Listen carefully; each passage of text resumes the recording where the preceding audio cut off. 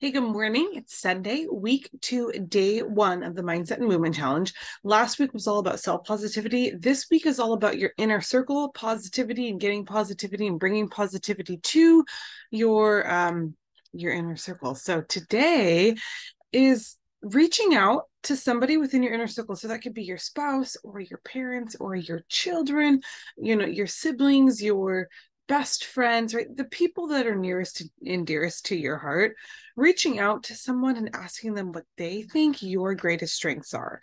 Now, let's face it, we can be our biggest critics, right? Like, so we don't see our best qualities all of the time.